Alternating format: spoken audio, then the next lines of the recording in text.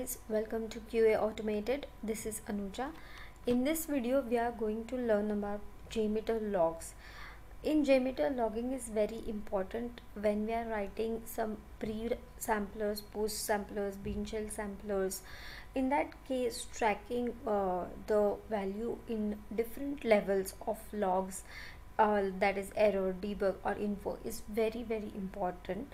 So let us learn in this video how we can do that and what are the different options to see the logs. Okay, so in the option section you can see these are different log levels available now with the Jmeter of fatal, error, warn, info, debug, trace and all. So here you can select what type of logs you want to see here. And if you run the test, now I'm clearing this, and if I run, you will be able to see the levels. Okay, so now let us see how we can add our own logs and how we can see. So see, this is not visible by default. To see the logs you can go to options and you can see log view. Okay, but instead of this you have here this icon where you can click to see the logs.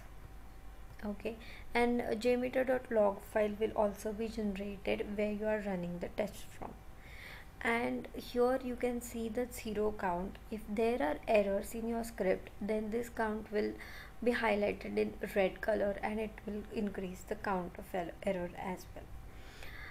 Let us see with a simple example how can you add the logs. So this is a dummy sampler. You can use log functions also here from the Jmeter functions. Function helper dialog.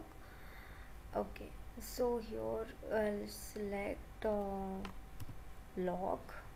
Okay, so string what you want to be displayed, this is error.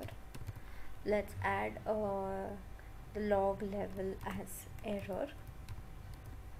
Okay, and if you want to add any text or additional comment, you can do that way. I have generated this and copied it, so let us add it here. So this is the function. Now I'm saving this. Let's clear the old result and let's run now new one.